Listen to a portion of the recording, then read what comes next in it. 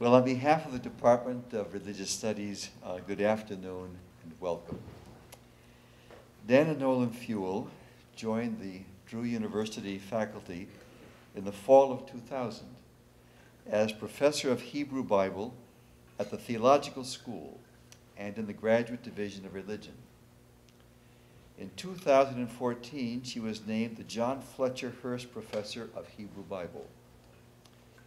Prior to coming to Drew, she had taught for 13 years at the Perkins School of Theology at Southern Methodist University. She holds an MTS and a PhD from Emory.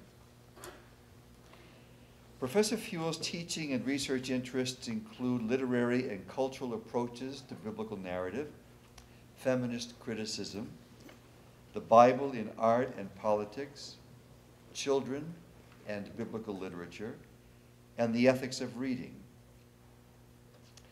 During her career, she has been a 3-time recipient of the Scholarly Outreach Award, sponsored by the Lilly Endowment, as well as a 3-time recipient of the Scholar Teacher of the Year Award, sponsored by the General Board of Higher Education and Ministry of the United Methodist Church. In 2015, she was also honored by the students of Drew's Graduate Division of Religion with the Karen McCarthy Brown Award for Excellence in Teaching.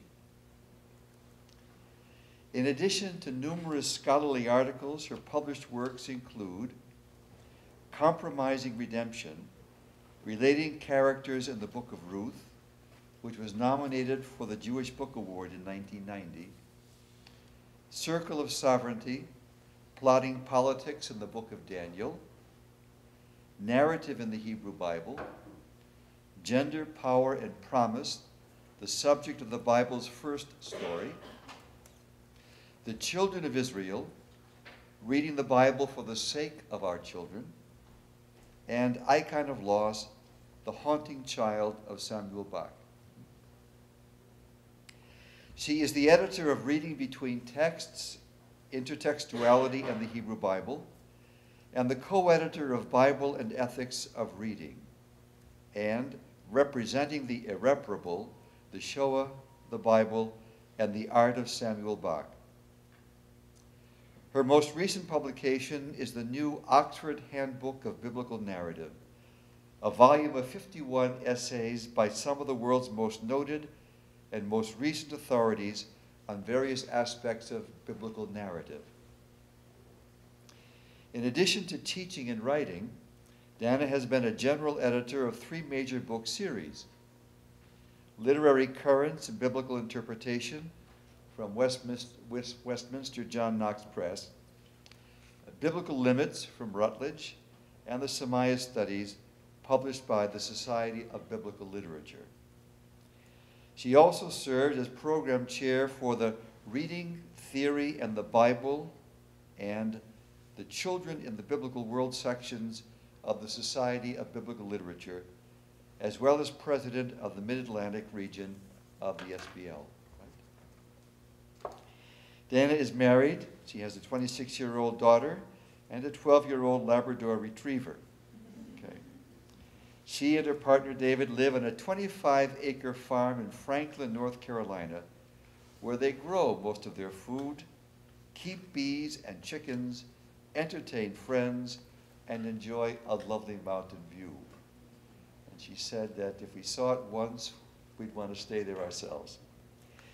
Since Professor Newell has been to Holy Cross once before, please join me in welcoming her back now to the college campus. Okay?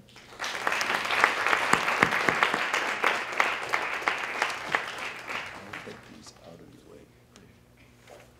Thank you for that lovely introduction. And it's great to be back. Your campus is just as beautiful as it was 20 years ago when I was here last. Thank you also for coming out, and even those of you who sat further to the front, you were brave, and I applaud your courage. Let me start. Does the Bible really say that? What does it mean to read religiously in a Bible-tweeting, Bible-thumping culture? A ubiquitous image in current Christian culture. Picture it. on a bumper sticker, a t-shirt, a book jacket on display in a local Christian bookstore, a billboard, a Bible radiating a circle of light. Not this kind of Bible, but one of those leather-covered floppy kind, right? The Bible radiating this circle of light, and the caption reads, "When all else fails, read the instructions." When all else fails, read the instructions. The Bible in popular culture is often depicted as a book of divine instructions. As some of my students tell me, BIBLE is an acronym, meaning Book of Instructions Before Leaving Earth.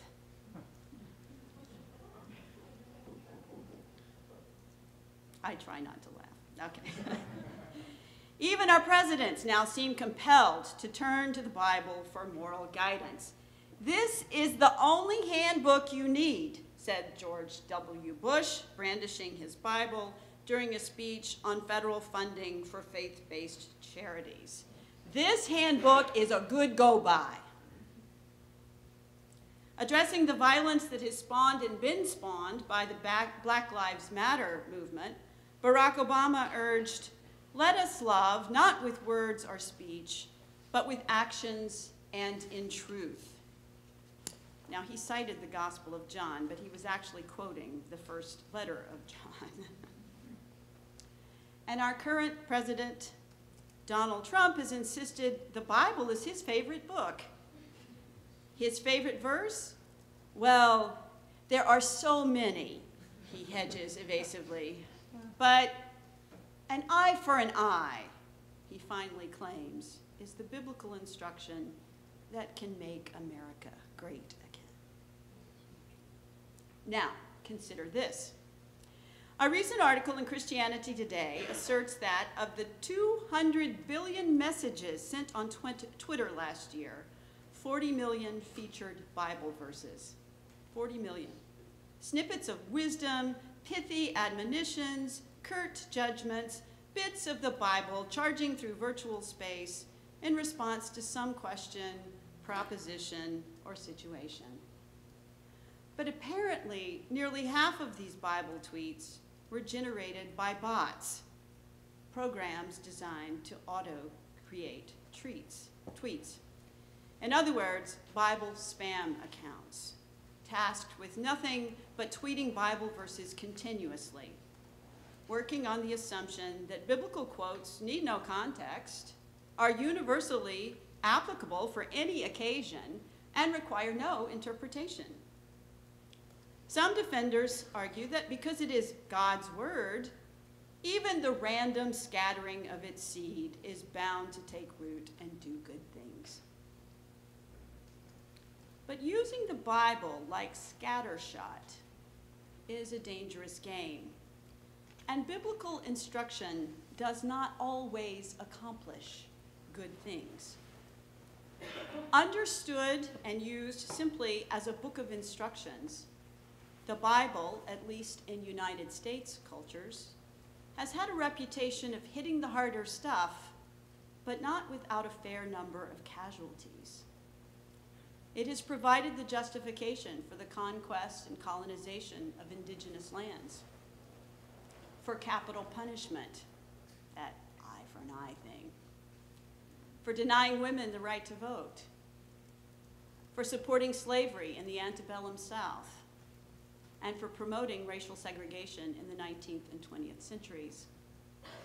And as we know, the Bible has had an integral role to play in debates over LGBTQ+ rights, women's reproductive and health care rights, and the fine lines between religious freedom and religious discrimination. When the Bible enters the political fray, it brings for some unassailable authority. For others, it brings wounds. For those battered by the Bible, often the only recourse is to counter the Bible with the Bible, or at least with a more critical understanding of the Bible's literature and history. And here's a case in point. In June of 2015, when the Supreme Court issued its ruling that the Constitution of the United States guarantees the right to same-sex marriage, there was a dramatic surge of Bible-related searches on the internet. In the first 24 hours following the announcement, there were 178,000 Bible-related tweets, approximately 30% of which cited biblical passages commonly used to debate same-sex marriage. Google witnessed not only a stream of generic Bible-related searches, such as Bible verses about marriage, but also targeted searches, the top 5 of which were Sodom, Leviticus, End Times, Abomination, and Romans 1. Likewise, Bible Gateway, one of the most popular Bible websites, reported a concomitant increase in activity after the Supreme Court ruling, with 74% of the searches on its site targeting passages used against same-sex marriage. The leading passage sought out was Genesis 19, traditionally known as the story of Sodom and Gomorrah. But in response to the online tweets and blogs citing the Bible in protest of the Supreme Court ruling, there was a remarkable insurgency of writers who both honored the Bible as a sacred text and yet refused to take its religious instruction at face value. There were countless examples of religious readers laying out the constraints of the Bible's ancient historical and cultural context, showing how the Bible is often at odds with itself, and painstakingly referencing overarching moral mandates to care for one another. These online postings seem to understand that the Bible is not a single univocal book, or as we would say in the South, univocal. It's not a univocal book, but a library of works, diverging in genre, purpose, cultural context, and theological outlook. Now, genre presents a particular challenge, and this is what I want to focus on today. What do you do with narrative, with story, if you were looking for directive instruction? It's one thing to debate whether biblical commandments are applicable in today's world. That's a whole other lecture. You can invite me back. But it's quite another to distill a clear and univocal mandate from a complex story world. Let me give you a somewhat quaint example from my childhood. I grew up 100 years ago in a Southern Baptist community in Louisiana. So you might well imagine all the ways in which the Bible was used to control behavior and thought. When I was in the 4th grade, I got in trouble at school for skipping choir rehearsal to go play kiss chase outside with the boys. I don't know, nobody plays kiss chase anymore, right? Back when I was growing up, that was just the most deliciously scandalous thing you could do. And if that weren't bad enough, I lied to my mother about it. Now that brought down the wrath of God. Sure enough, and when the smoke from the fire and brimstone had cleared, I was told, "You had better go read your Bible, young lady." So I contritely retrieved the Bible given to me at baptism and retired to a corner to serve my penance. There was just one problem. The Bible is a big book, and I didn't know where to start. So I started at the beginning, Genesis. I read, and I read, and I read. Do you know how far you have to read in the Bible before you encounter anything that remotely suggests that you should not lie to your mother? I read story after story of all kinds of folks deceiving each other. Abraham lying about his wife being his sister, Jacob lying about being his brother Esau, Rebekah misleading her husband, Rachel lying to her father Laban, Joseph deceiving his brothers, And the book of Exodus was no better.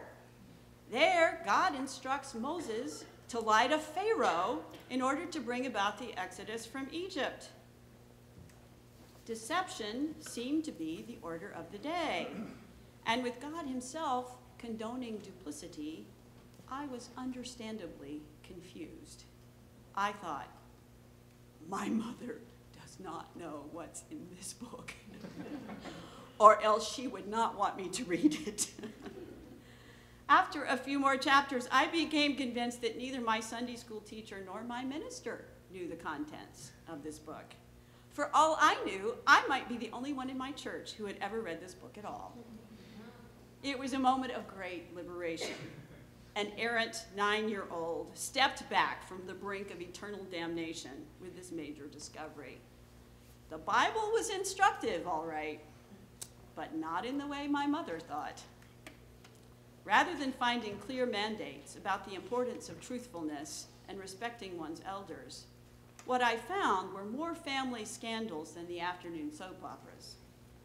So I never could understand when politicians would say, we should get back to the Bible and good family values, when the first families of Genesis were showing every sign of dysfunction known to modern psychologists. When all else fails, read the instructions. A witty adage, but rife with inherent problems. Problem 1, it implies that the Bible is simple, straightforward, and always able to tell us what to do to be successful. Well, I hope my story made the point. There's a fallacy here. I did not find the instruction that my mother was counting on to indict me. If I had used the Bible as my guide on the issue of lying, I would have concluded that deception is an entirely appropriate way to ensure survival and success, especially if you're an underdog in the social or family system. Problem 2 lies with when all else fails. This suggests that whatever difficulties we have can be fixed by following a prescribed rule or two. Our world today is complicated. Would you not agree? I find it so. Surely from your standpoint, it's looking pretty scary. Navigating it with moral and intellectual integrity is even more complicated. Just look at our current political landscape and the deep divisions among well-meaning people. But whether we're talking about politics or economics, cultural diversity, national security, climate change, healthcare, the refugee crisis, or the rampant violence that is creating it, the list could just go on and on. We cannot manage all the failures of our society by simply reading the instructions. Despite our wishful thinking, life cannot be reduced to a religious cliche. So what to do? As a Bible scholar, I'm not likely to advocate ditching the Bible. For one thing, I'd be out of a job. While the Bible might not provide all the answers we seek, it's far too important and powerful a book to leave it in the hands of a select few.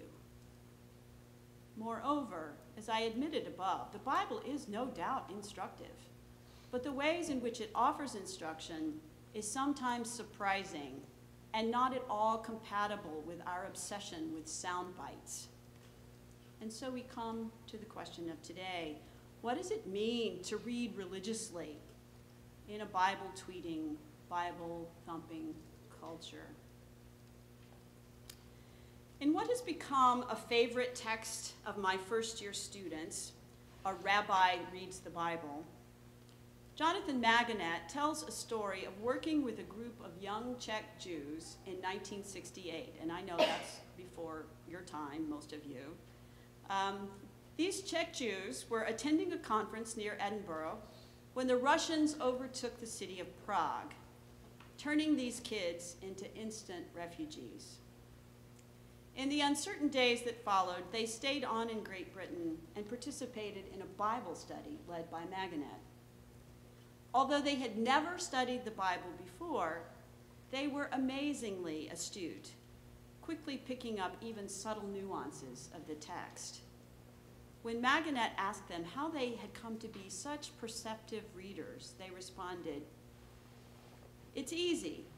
You see, in Czechoslovakia, when you read a newspaper, first you read what's written there. Then you say to yourself, if that is what they have written, what really happened? And if that is what really happened, what are they trying to make us think? And if that is what they are trying to make us think, what should we be thinking instead?" You learn to read between the lines and behind the lines. You learn to read a newspaper as if your life depended upon understanding it, because it does. Maganette goes on to suggest, sometimes the same applies to the Bible. Sometimes we just have to learn how to read. The young Czech Jews may not have been particularly religious readers, but they knew something about reading religiously, reading closely, reading with a sense of urgency, with attention to matters of life and death. They were not complacent readers. Neither were they naive. As secular Jews, they had no illusions about the character of God in the Bible. They understood that biblical depictions of God are often constructed in ways that respond to communal quandaries and crises, and even ways that support particular religious, political, and social agendas. Reading religiously means asking, why are we being told this story as opposed to some other? What question was this story trying to answer? What was at stake for that particular community in that day and age for them to depict God this particular way instead of some other way? Who is visible? Who has agency? Who is invisible and without agency? Whose interests are served by this story? Who is likely to be damaged? As explained by the young Czech Jews, this kind of reading requires some substantial effort on our parts, reading between the lines, behind the lines, turning the text inside out, attending carefully to what it says and what it fails or refuses to say, what it does and what it fails or refuses to do. What would it mean to read the Bible like that, as if lives depended upon our understanding it?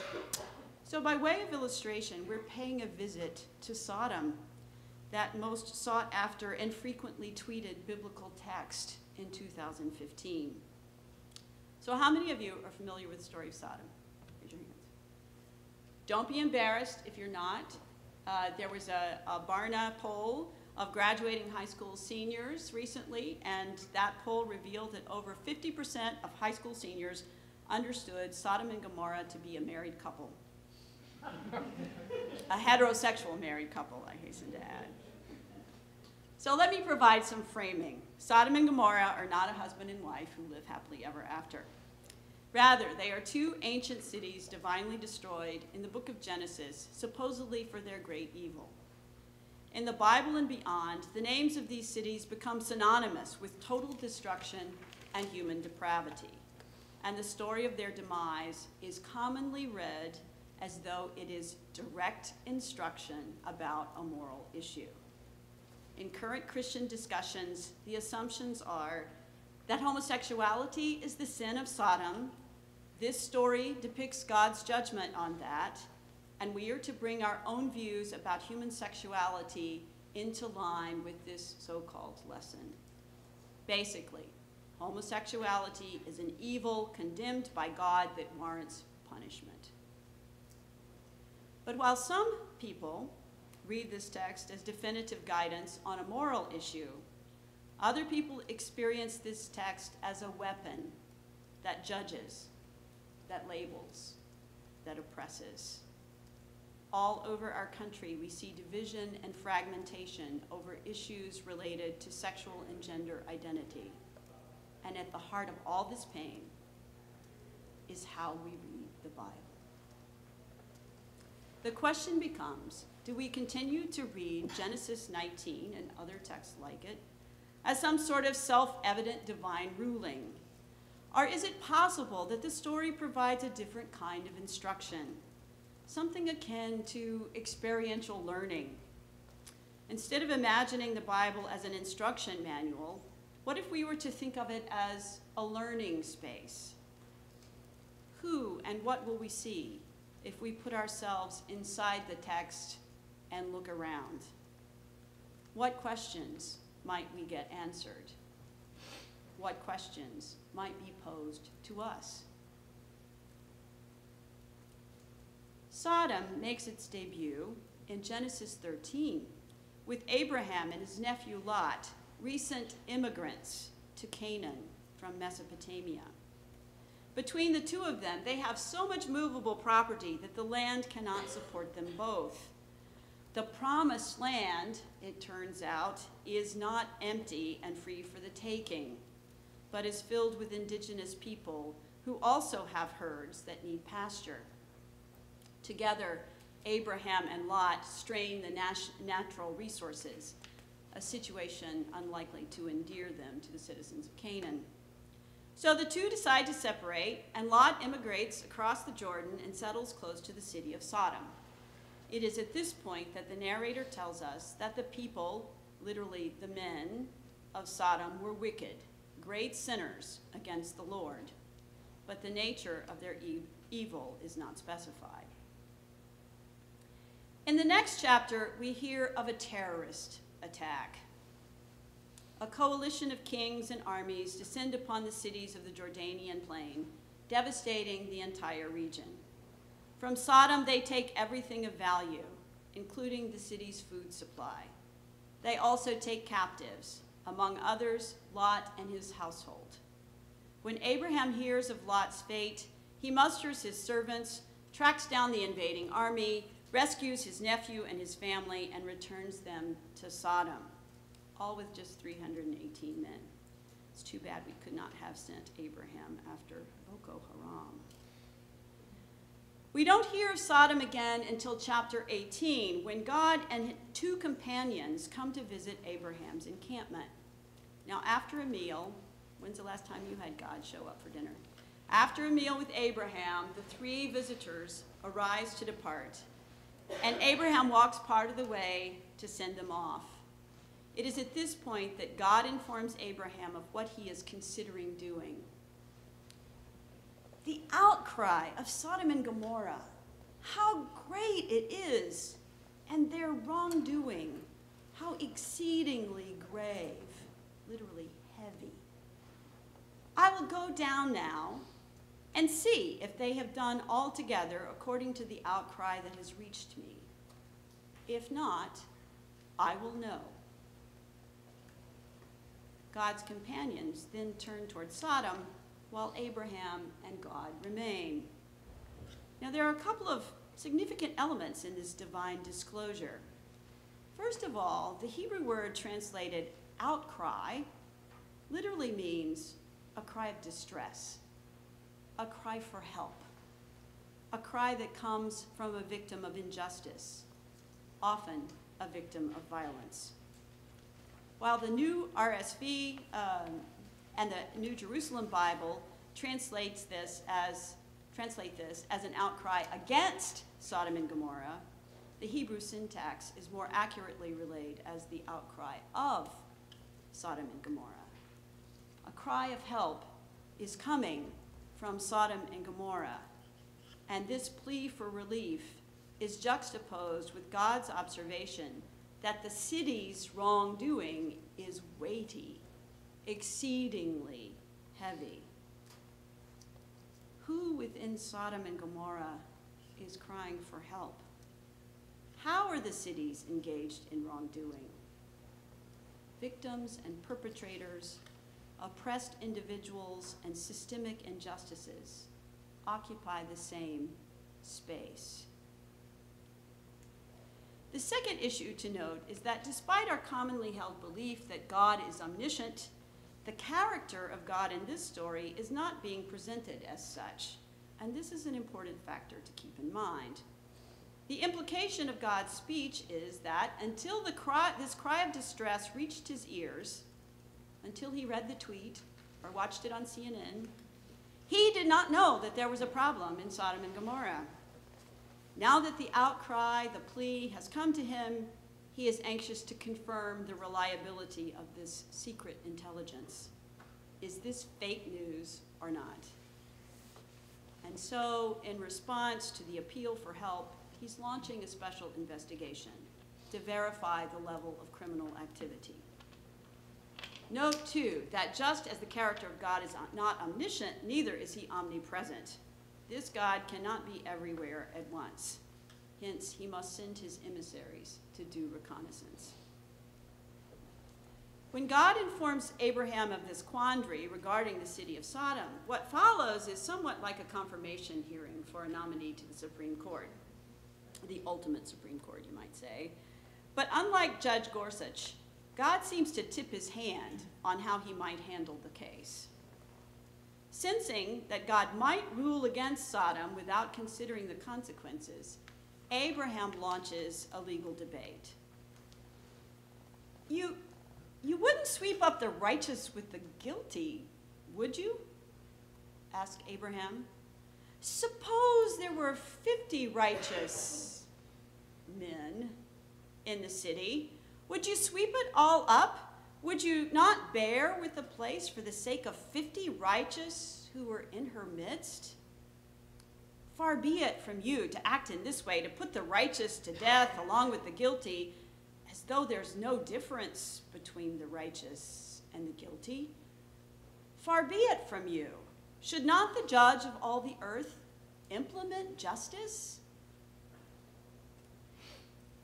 This is a bold, impassioned effort at intervention on Abraham's part. His argumentative attempt to hold God accountable will become a model for prayer in rabbinic Judaism. Today, it also offers to us a model of reading religiously. For despite the fact that God has not come right out and said that he's contemplating destruction, Abraham reads between the lines, realizes that there are lives at stake, and points out the ethical short-sightedness in God's plan. And the conversation doesn't end here. Abraham continues to press God. When God concedes to the plea for the 50 righteous, Abraham talks him down to 45, then 40, 30, 20, and finally 10.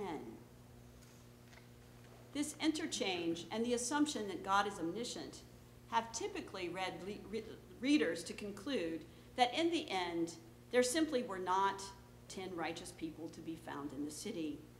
An omniscient God surely knows that there are not 10 righteous people in Sodom, and since readers naturally believe that God is a God of justice and treats individuals fairly, they assume that the biblical God would surely only destroy an entire city if all the inhabitants were guilty.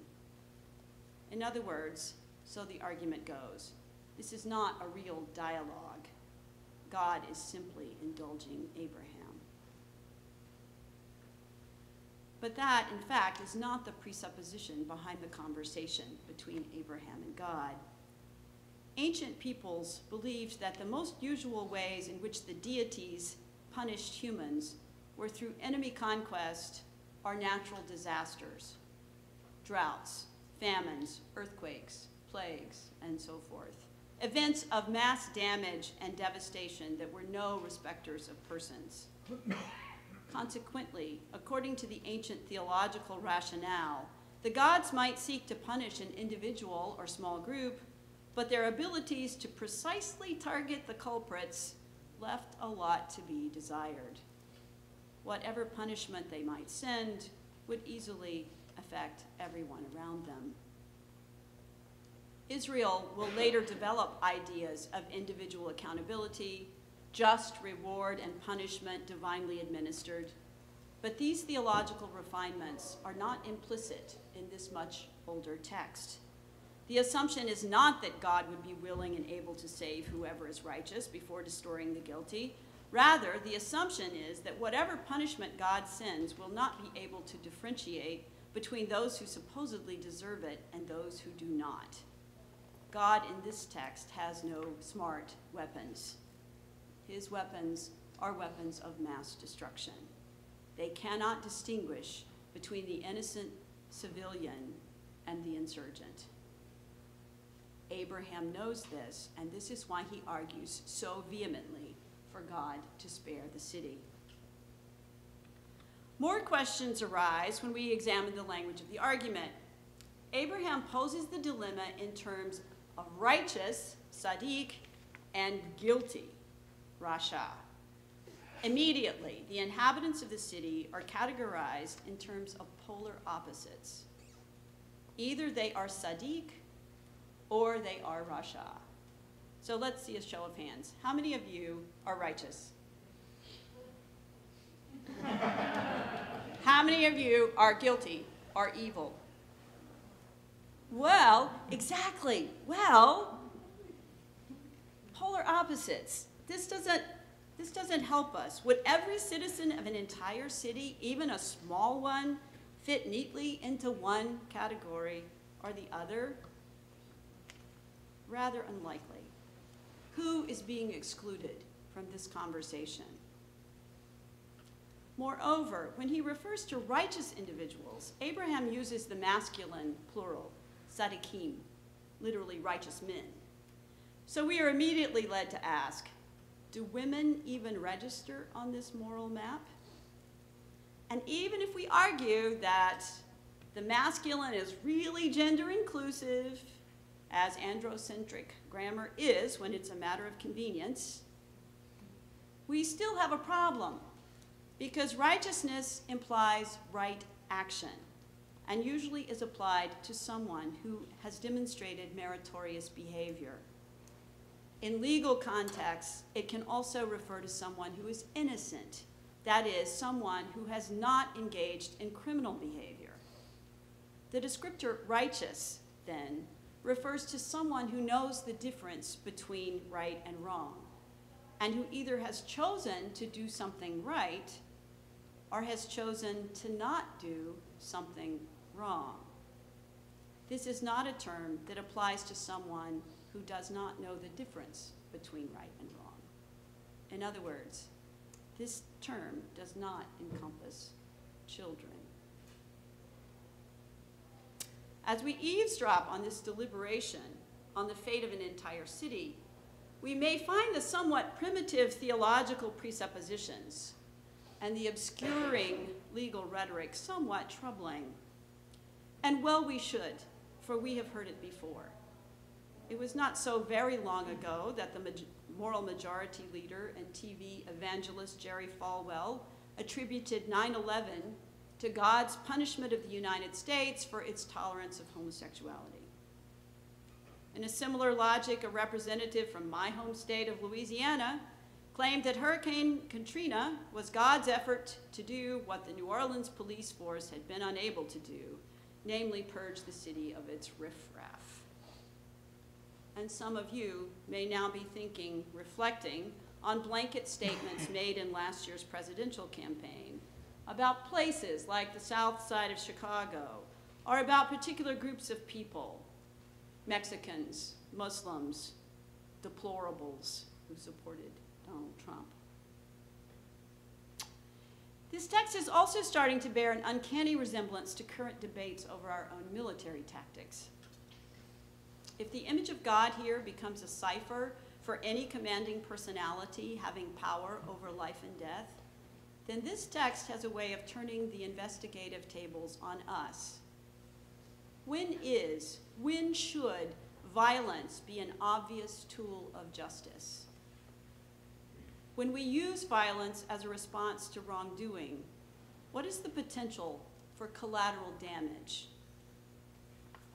And should we care?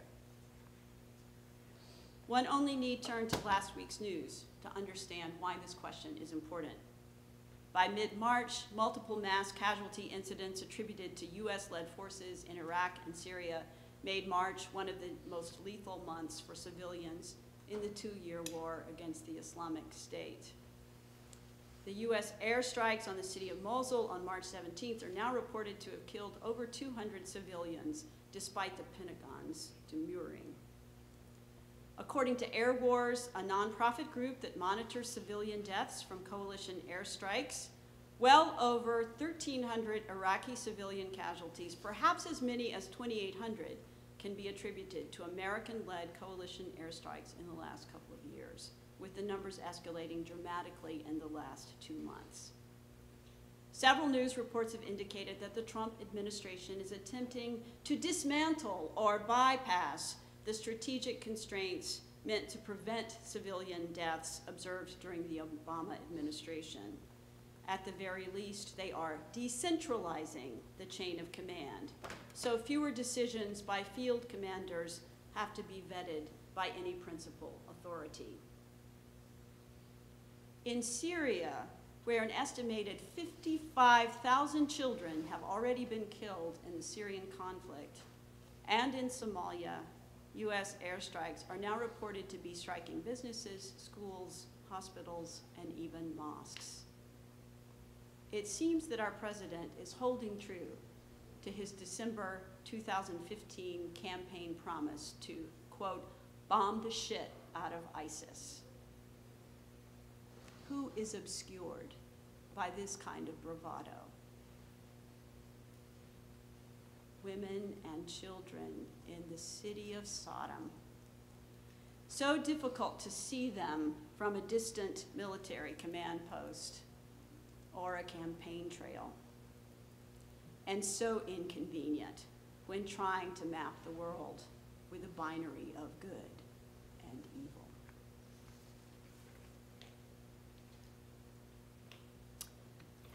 As God and Abraham finish their exchange, we are finally allowed to catch up with the two men who are now at the gates of Sodom. This is for the first time they are called messengers or angels. As they enter the city of Sodom, Abraham's nephew Lot is sitting in the gate. He greets the travelers and invites them into his house. At first, they demur, saying that they will spend the night in the city square. But Lot insists, and they follow him home. It's not long before the men of the city surround the house and call to Lot, "Where are the men who came to you tonight? Bring them out to us. We want to know them." Now, if you've read any of the First Testament at all, you may know that in the Bible, the word know sometimes functions as double entendre. Such is the case here.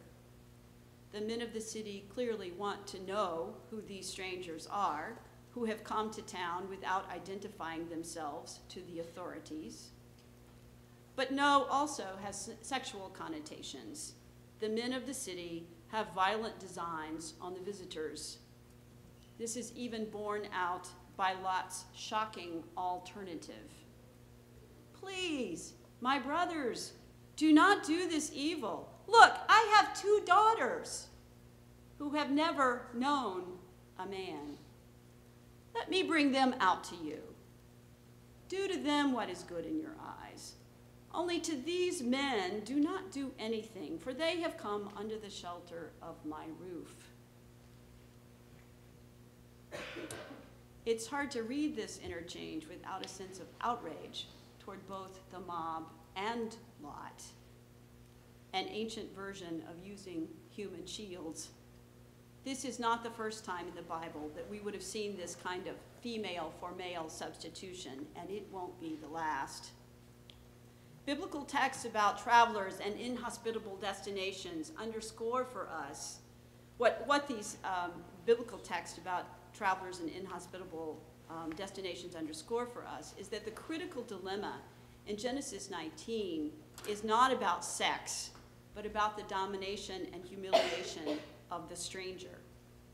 The travels of Abraham have shown us that entering a foreign city or land brings with it certain risks, and one must be prepared to make sacrifices, even the sacrifice of one's wife, if one wants to survive.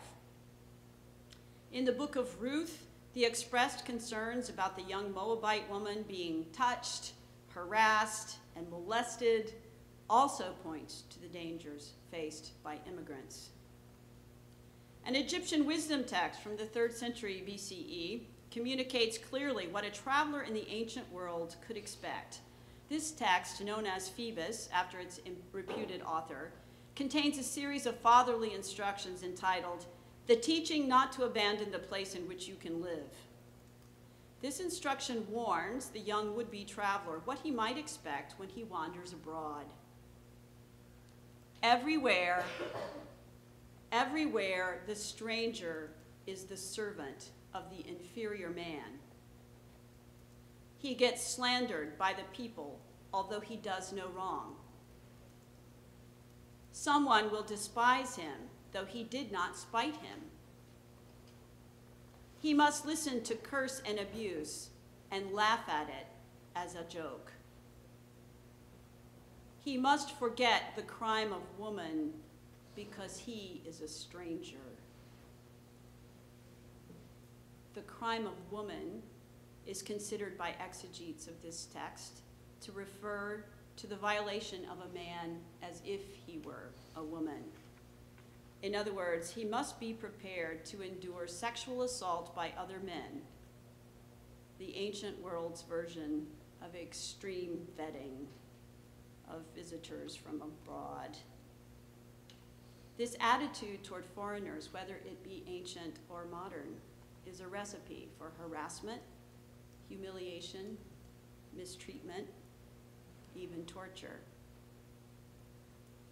Consequently, we may note that despite his offer, the men of Sodom are not interested in casual intercourse with Lot's daughters. Their intent is to do harm to the strangers. When they grow annoyed with Lot's protest, they turn their hostilities to Lot himself, not because he suddenly becomes an object of their sexual desire, but because he, too, is a recent immigrant and now suspect for being uppity in his judgment of them. This one came to sojourn, they mock. He thinks to play the judge. Now we will do more evil to you than to them. On the verge of becoming the subject of assault and humiliation himself, Lot is just in the nick of time pulled into safety by the intervening angels.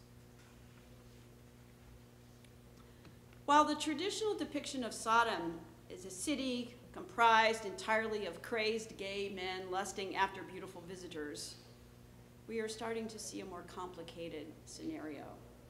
Not only do women and children emerge onto the scene, but when we piece together the rest of Sodom's story, we begin to relate to Sodom's sense of insecurity. Were they not recently attacked? Is it any wonder that the citizens of Sodom are suspicious of strangers, that they have developed their own peculiar version of a Patriot Act? Homeland security has been breached. What are these strangers doing here?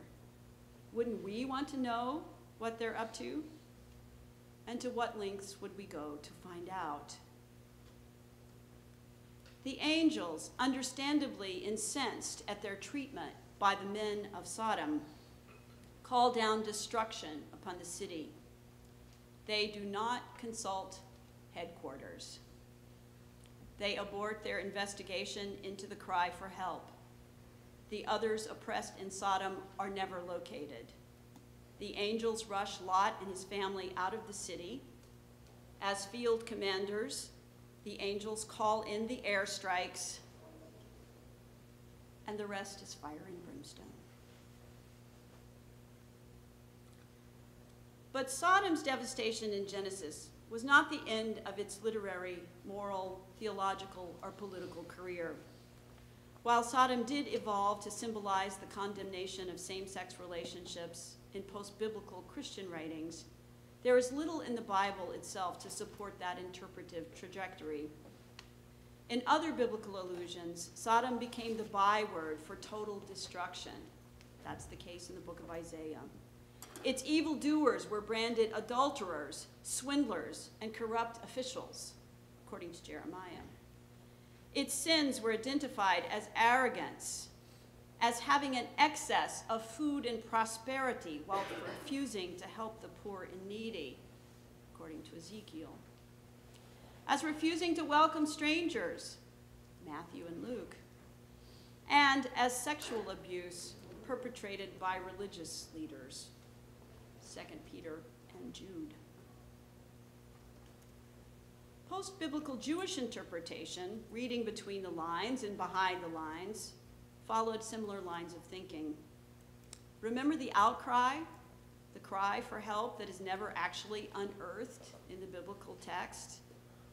The Bereshith Rabbah explains that the outcry that comes up to God in the beginning of our story was the cry of a young girl who had been executed in the city of Sodom. Sodom, like the United States, must have had laws on the books that allowed them to execute children. The girl's crime? Giving a jar of flour to another child whose family was in dire straits. Another version of the story identifies the outcry coming from Lot's own daughter, who is given the name Paltit. She's executed for feeding a homeless man. Allegedly, the laws of Sodom did not simply protect the rich, they were designed to injure the poor. The poorer a man was, the more days he was conscripted to labor for the city. Hence, he could never have the means to escape the cycle of poverty. According to Jewish legend, Sodom was built in a territory so rich in natural resources that it was compared to the Garden of God. The natural abundance of its surroundings was a source of enviable prosperity. Its streets were said to be paved with gold. Its residents were so protective of their wealth, they did everything they could to dissuade strangers from entering the city. And if wayfarers did find their way in, the men of Sodom would rape and rob them, leaving them physically debilitated and too economically destitute to escape. Eventually, Sodom's citizens build a wall around their homes and possessions, and they flood all the highways leading to their city so that no travelers could enter. So President Trump's wall has an ominous precursor. Perhaps Sodom's many Jewish visitors over the years have something to teach us about reading religiously. They have read between the lines and behind the lines, attempting to uncover the lives at stake in this story world. They have found themselves and their community's problems inside these city gates, exposing a complicated place. Home to those who want to protect their community, those who want to hoard their wealth, those who want to monopolize and squander natural resources, those who shut their borders to wayfarers, those who are suspicious of and hostile toward difference, those who delight in being vigilantes, as well as those who cry for help, who offer hospitality, who mediate opposing parties, who sacrifice their children for the sake of principles, who live in fear for their lives and for their families, and who are at the mercy of powers that can wipe them off the face of the earth. Sodom.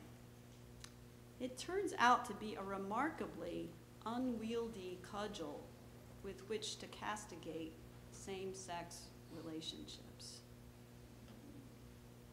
It has a way of not staying in the past and not staying on the page.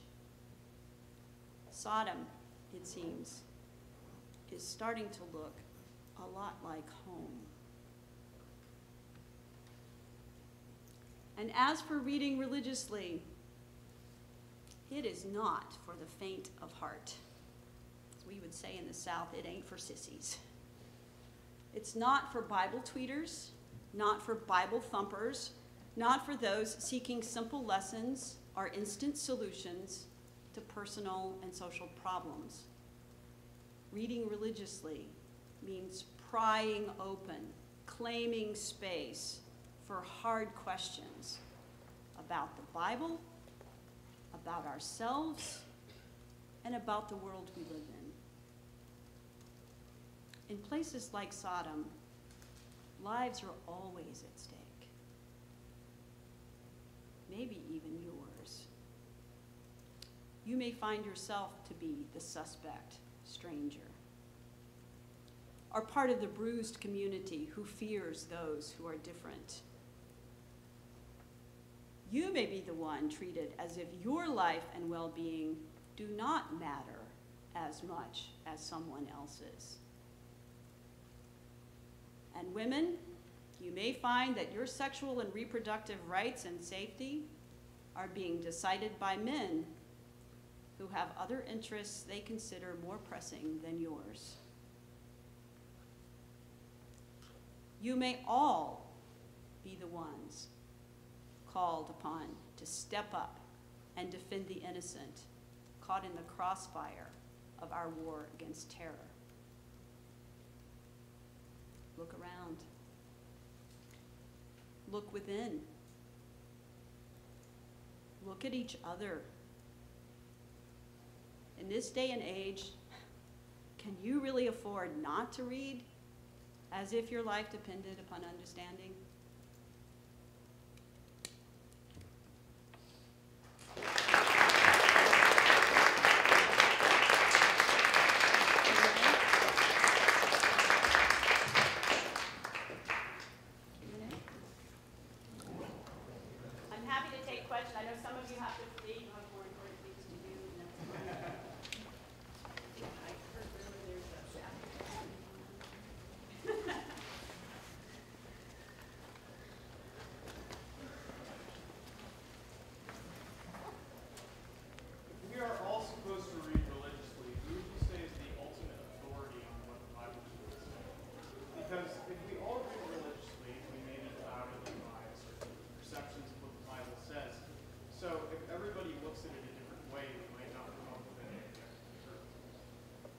That's why it's important to read in community, because there's not going to be any one answer, and there's not going to be any one interpretation.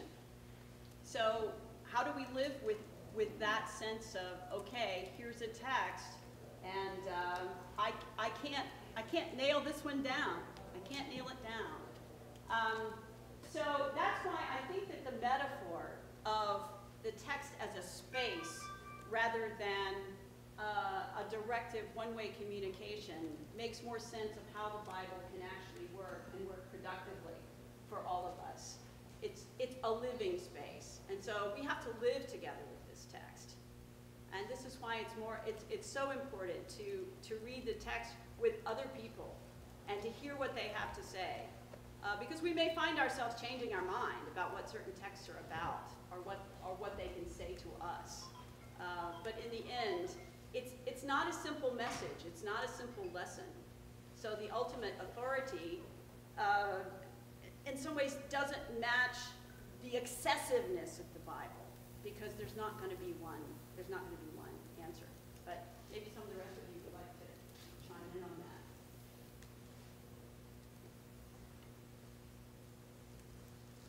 Yeah. What about all the religious books?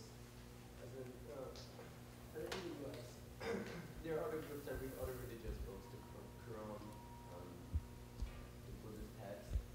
How do we reconcile the differences and similarities? Oh, well, I hope readers of those texts are also reading religiously.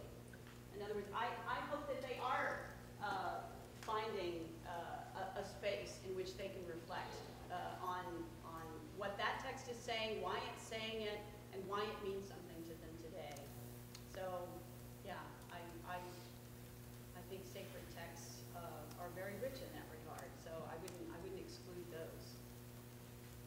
some ways, it's like the newspaper. It's like the story about the Czech Jews. These days, everything you choose to read, you should be reading religiously. But if you think that the Bible is a sacred text, then let's imagine how it can work for us as a sacred text without killing people with it, without using it as a weapon. How can it move us to a different place, to more enlightenment about who we are, what we can do to make this world a better place? So I have questions about what you just said, actually, this idea of reading together. But when I think practically about where people can do that, or how people can do that, it's very difficult. It is, yes. Where would an ordinary person who's not taking a class at wherever on biblical study be able to read religiously with others, so that in that kind of a community that is willing to open up the text, to read with suspicion, to read behind them. So that's what I was. You can't find a social media community. You can't go to a church, most churches, and find that kind of community. So I guess that's where I always get stuck on this. I share your frustration, because we are stuck in institutional practices where, you get little lectionary readings in the service, and they're taken, they're not always in context, and you don't hear the whole piece, and then you might get a sermon on that, and you might not, and so, and what are the options for Bible study? And some congregations have very lively Bible studies and Torah studies going on, and they feel very free to engage text. And there are other places that people have not ever been allowed or invited to ask questions. They want to be told what to think, and they're scared of that they might reveal that they don't know the Bible as well as they should, or something like that. I mean, there's all kinds of insecurities about it. But as Vinny can probably tell you better than I can, churches began in houses where people ate food together and talked about stuff. And so, the emphasis may be on us to start those places.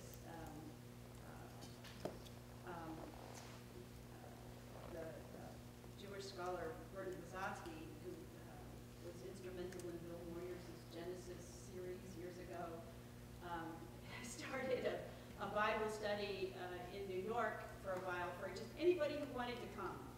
And it was just going to last a few weeks on the book of Genesis. And 6 years later, they were still meeting on Monday nights, talking about the text. And these were, all kinds of professional people and homemakers and all kinds of folks that were coming because they felt all of a sudden that freedom, that we can sit and talk about the text. No questions are off the table.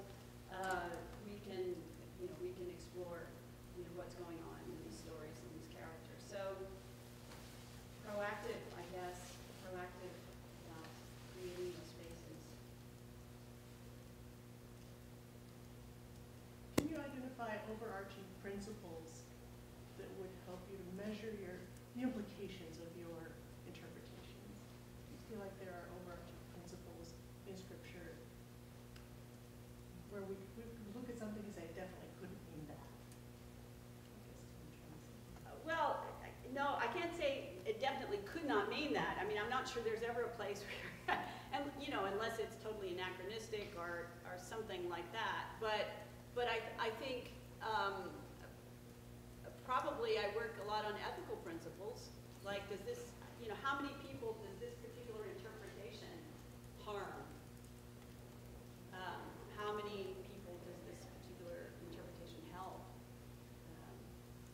So I think that's my rule of thumb. But I'm not going to give any answer that is going to make you feel good, because I think about interpreting the Bible like which I have bunions, so this is really important to me. You know, you gotta choose the right pair of shoes. So the interpretation, does it fit the text? Does it fit the text? Can you walk a mile in these shoes? Can you dance all night in these shoes? Can you kick some butt in these shoes? I mean, what can you do with this interpretation? How, you know, how fertile is it? How comfortable is it? How well does it match most of the details in the text before it starts chafing and all of a sudden you realize, you know, I'm not sure these shoes and this text were really meant for each other at all. So yeah, it's personal and it's, yeah. But I don't know any way to get around that, except to continue to listen to other voices that have interpreted the text as well. Not only those in the community that we can talk to, but you know, also listening to the interpreters that have gone before us and seeing, well, did they have anything reasonable to say? Are they worth listening to, worth thinking about again? This is a little bit different way of getting at the same question that you've been answering, but what do you see as the relationship between being religiously, as you're talking about, and an authorial meaning? I think there is any such thing as authorial meaning. Yeah, I don't think I think about authorial meaning. That's not language that helps me very much. And I think part of that is due to how I see the text, which is extremely Bakhtinian in the sense that the text is reflecting the voices of lots of people, an entire community. And so when texts disagree within themselves, that's when you start hearing a community debating about certain issues. So the text is always wiggling out from under, this is the meaning, this is the whatever. It's like a huge conversation that was taking place in the ancient world, and it's inviting us to join it too. We're all invited to be part of this larger conversation. And what we learn or what we take away from the text today may not be the same thing that 5 years from now, when we read this text again, we're going to see something totally different. So, you know, even this text of Sodom, going back and reading it just in the last few weeks, you know, it was just totally different from, you know, the first time I ever wrote anything on it 20 or 30 years ago. So it's an interesting phenomenon. It's organic, right? It's a kind of organic thing that happens with biblical texts. I like the metaphor of, because I'm a farmer and I grow lots of strawberries, the strawberry plant, which you planted, and the first season it sits there and it blooms and it sends down its roots and it makes its berries, and the second season it sends out a little runner, sends down another set of roots, starts a new plant that blooms and makes fruit, and the next season it sends out another runner and maybe 3 or 4 in different directions. That's what biblical interpretation is like.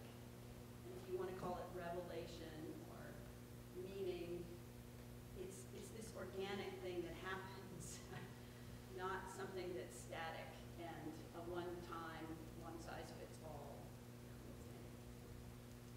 Yeah, I'm not very logical, as you can tell. What I'm I an associated thinker. describing is to approaching the text and reading the text in a way that instructs us not to fear what the questions will lead. Exactly. So in Maganet's book that I cited, he cites his own teacher, Rabbi Shmuel Sperber, who has this great line that is, the question is a great religious act. The question is a great religious act. So, yeah, and I think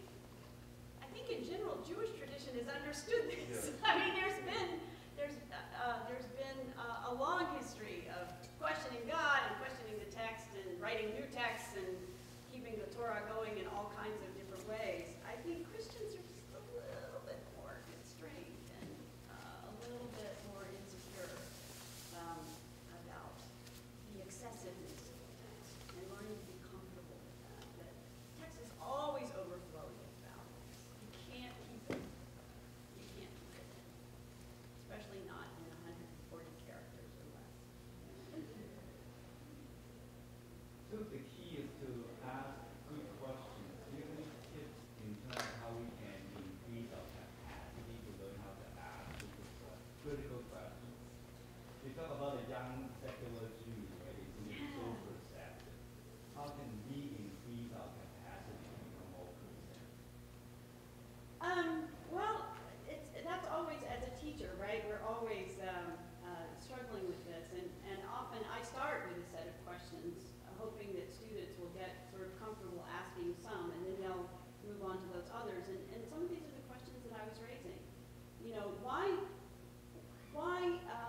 you know, when you consider the illiteracy of the ancient world, I mean, less than 10% of people could read or write even in the later centuries of the Bible. So if you learn to read and write, that meant you were making a huge sacrifice to be able to do this. And if you're spending time writing instead of trying to support your family and raise food and keep your livestock and all this sort of stuff, what you must be writing must be pretty darned important. So to ask, what was so important that people would sacrifice their time and maybe even their money to even get the equipment to write something down? What would be so important to put down? And what matter of life and death? I always think of it, is there a matter of life and death here? Whose life and death? Why am I being told this story and not some other story? And even when you start to read the story in the Bible, you can always ask, well, why couldn't it have been told some other way? You know, the ending of Job, my God, who thought that was a good idea, right? If I could have rewritten that. But even to ask yourself, how would I have written this differently, becomes a moment of moral reflection. It becomes an opening. It becomes a way of cracking open the meaning of the text. So, whose interests was this story written? Who's going to be engaged by it? Who's going to be served by it? What question was this story trying to answer? What other questions were out there that this story thought those answers aren't good enough? I'm going to come back and make a new response.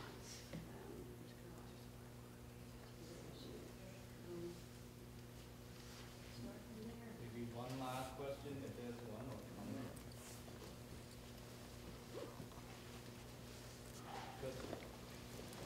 I guess I was wondering, because you're talking about the Syrian refugee crisis, like gay rights and women's rights, why do you think people on like both sides of the whatever the conflict is at hand, like need to justify their position or their needs and capital? Like, why is it always such a strong position with like, oh no, things are turned wrong, like it says so in the Bible, or oh, if God would have left it, it says so in the Bible. I think there are probably as many answers to that as there are people who are involved in such things. And I'm no expert in psychology, but I have heard of some studies that certainly in the United States, a lot of our attitudes toward what we might say conservative and liberal traditions is very tied to our view of what a family should be, and whether families should be ruled by authoritative figures who tend to want to protect and support their family members, or whether they are more laissez-faire families that want the kids to make their own decisions and create more liberty. Now, I don't know what the data is on that, but that's one of the things that's been going on in some of the conversations, is that we have certain metaphors we live by. And if we grow up in a society where we want to be protected and we think father figures do that for us, then we want strong presidents, and we want to circle the wagons around our family units and our national borders and other things. Whereas maybe we grew up in households where single mom and mom was always taking in strays who were homeless, and and then your whole view of family shifts. I don't know if that's very helpful, but you could write a whole dissertation. There's lots of stuff